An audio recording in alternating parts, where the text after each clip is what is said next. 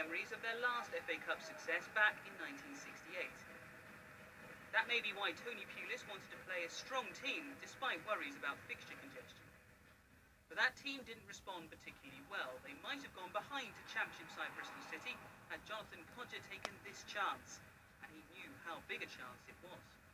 Pulis decided to send on Saido Berahino, a striker whose future is much speculated about. His impact was almost immediate. Within 4 minutes he took aim, a goal which underlines his value to the Baggies.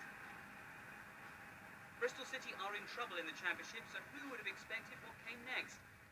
Luke Freeman's free kick picked out Codger, and the Robins were level.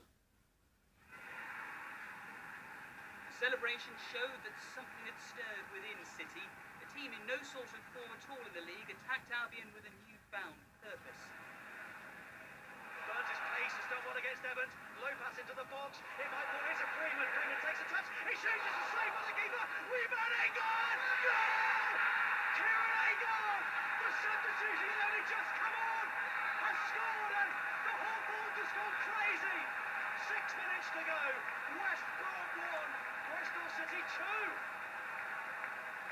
Premier League side were on the brink. In fact, the game was in the 5th minute of stoppage time when they launched one final desperate effort. Johnny Evans queued up James Morrison and they rescued it. A creditable replay for City earned, but their manager felt they should have had more.